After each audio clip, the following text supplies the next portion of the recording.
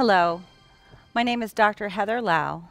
I'm the director of the Lysosomal Storage Disorders Program at NYU Langone Health. Today I'll be talking about the impact of Gaucher disease on our pediatric patients, with a focus on bone and growth.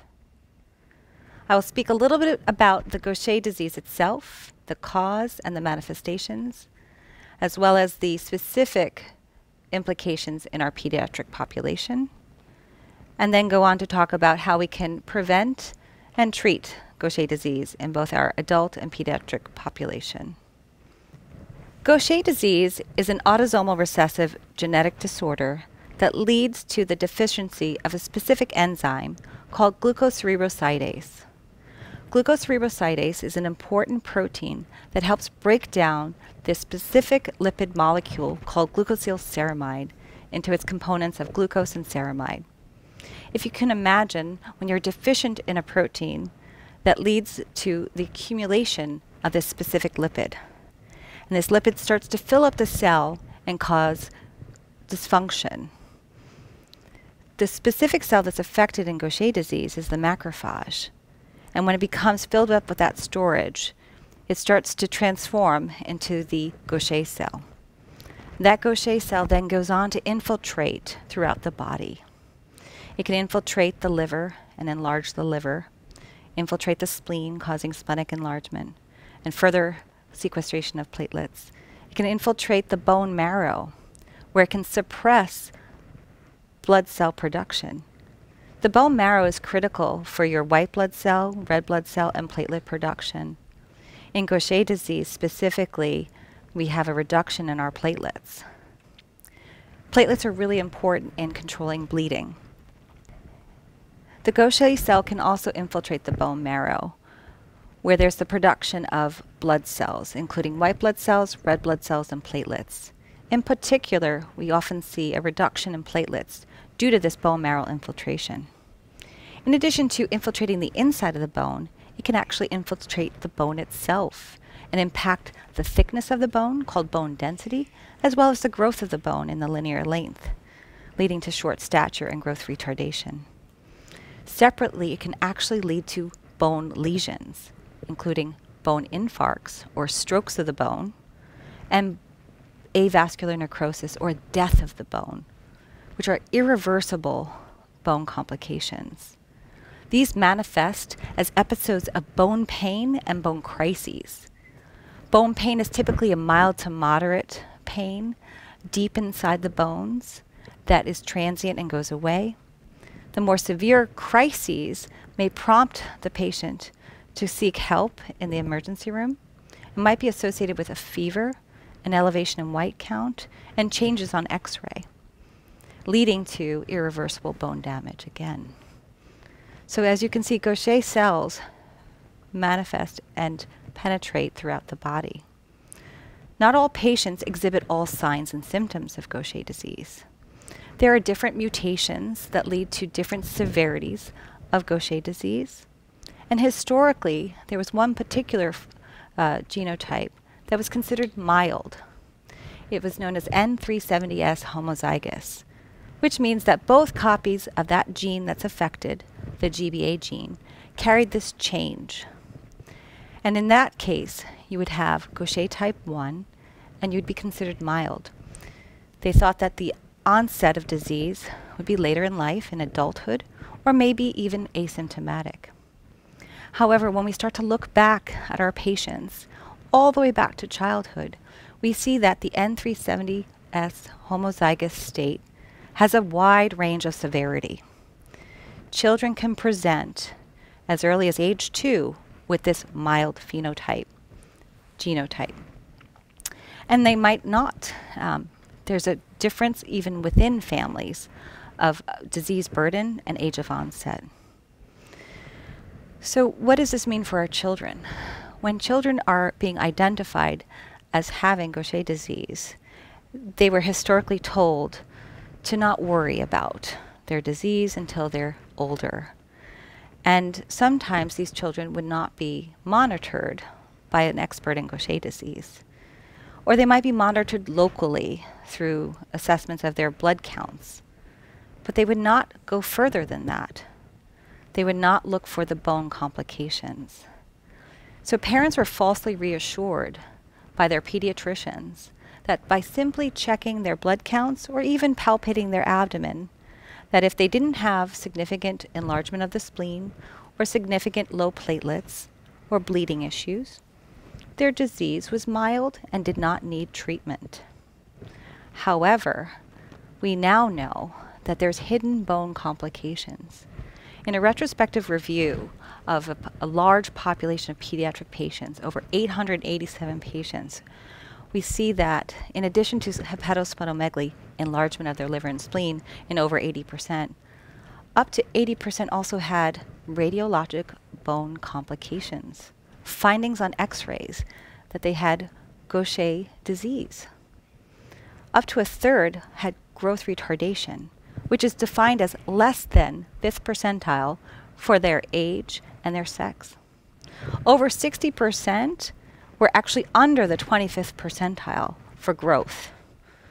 So over 60% of our children are already showing either growth delay or restriction in this so-called milder phenotype. In addition, up to 27% reported bone pain and 9% reported bone crises, the more severe episodes of pain. And this is in a large cohort of children that were untreated. So as you can imagine, now that we understand this disease better, it's important to intervene early.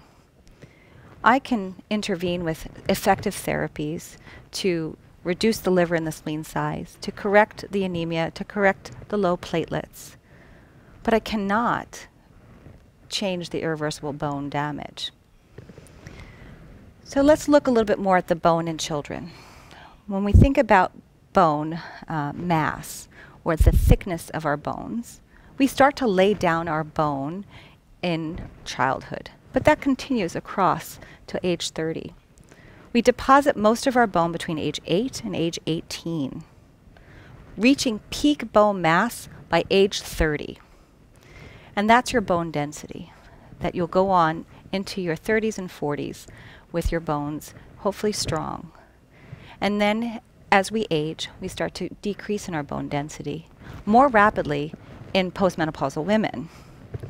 And that leads to the surveillance for osteopenia and osteoporosis, of which you understand can lead to increased risk of fractures of your spine and your hips. This is in the normal population, the normal development of bone over time. We lose bone later in life. So you can imagine if you're a child with Gaucher and you're entering your teens, your 20s, 1 or 2 standard deviations below what you're supposed to be at. We are now leaving our children vulnerable to fractures later in life in a disease that can be treated. In addition to that, the growth, the linear growth, the height of our children. We determine height by looking at our parents, and there's a formula that we can predict what our children will grow to be, barring any nutritional factors. But in our patients with Gaucher disease, we see that there's the impact of that enzyme deficiency is on growth velocity. Now, some of our patients will be behind on their growth, and they can catch up. Up to 50% could achieve that normal mid-parental height, that projected height. But some of our patients will not. And I cannot predict which patient will go on to achieve their genetic predetermined height, and the others that will be have short stature. And as we understand with growth, there is this window of opportunity to intervene, and that's puberty. And actually before puberty, if we want to institute therapy, to start to correct this enzymatic defect, to correct the hypermetabolic state that's associated with Gaucher disease, and to allow our bodies to start to heal and to grow. So how do we treat Gaucher disease in our patients, specifically in our pediatric patients? Well, fortunately, over 20 years ago, they've developed an artificial or synthetic enzyme. It originally started in placental cells, but now we have the technology to recreate this enzyme in cell lines and to give it back to the patient every 2 weeks through the IV. This enzyme therapy dramatically improves the outcomes of our patients. We are able to reverse severe thrombocytopenia. We're able to dramatically decrease the splenomegaly that we see, sometimes up to 25 times normal. In the entire abdomen of these small children, adults, or anyone affected have these protuberant abdomens because they're filled with their organs. We're able to dramatically decrease that size within a couple of years and correct the hematologic abnormalities. So the enzyme replacement therapy, we have 3 FDA-approved enzyme replacement therapies that are equally effective. And once they hit adulthood, we now have the option to offer an oral therapy, which is life-changing for many of our patients who have been tied to an enzyme infusion every 2 weeks. They can now have the freedom to travel and to do things and not have to worry about their every 2-week enzyme infusion. So this type of therapy is called an oral substrate reduction therapy, of which there are 2 FDA-approved medicines out there. One of them is actually approved for first-line therapy, which means that you can give it to a patient who's never been on therapy before. So how does this therapy work? It actually turns down the production of that lipid, that glucocerebroside, and then uses your own body's enzyme to clear out the storage. And that sounds like that couldn't work, or how could you do that? You don't have enough enzyme. Well, in fact, you don't need a whole lot of enzyme to clear out the storage. You just need to simply decrease the amount of that product being created. And the data has shown it. Over 9 years of data showing that patients who started on therapy, have never been on any other therapy, decreased their liver and spleen size, corrected their even severe thrombocytopenia in the same time span as enzyme replacement therapy. So within 2 to 3 years, achieving the same goals of therapy. And it's been dramatically life-changing for some of my patients.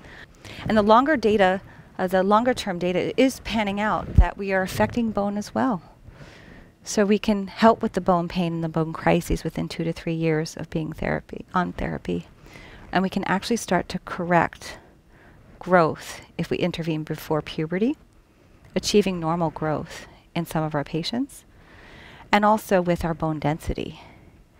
I had an 18-year-old who came in to my office who had a bone density equivalent to -2 standard deviations, which would be equivalent to osteoporosis. And when we started on therapy, over time, we were able to achieve more bone mass being deposited and normalizing that bone density simply by giving enzyme therapy back. We did not need to give anti-osteoporotic medications that we give our elderly. We simply gave back what they were missing, which was the enzyme. The same thing for growth. If we intervene early, we can help with their growth by simply giving back that enzyme. Some families actually opt not to give the intravenous enzyme replacement therapy if the child's other medical issues are not so severe. They don't have significant low platelets or splenomegaly. And they think that they could correct growth simply by going to the endocrinologist and getting growth hormone. But in fact, they're not correcting the underlying issue here, which is the lack of that enzyme. And when we see and we give back that enzyme, we see correction of growth. So it's important that we target our therapy to our patient and choose what is appropriate for each patient, and not to offer other therapies that have no role in the treatment of Gaucher disease. Of course, when we talk about treatment of Gaucher, we also talk about a healthy lifestyle and making sure that children have adequate calcium and vitamin D to help with the building blocks of the bone, and regular exercise. And we want to do this before we lose that window of opportunity and we send them off into adulthood with the best bone that they can have. And we can do that now that we have therapy. So Gaucher disease is a highly treatable disease, and if found and treated early, we can prevent irreversible bone complications so that our patients can go on to have an active and healthy life.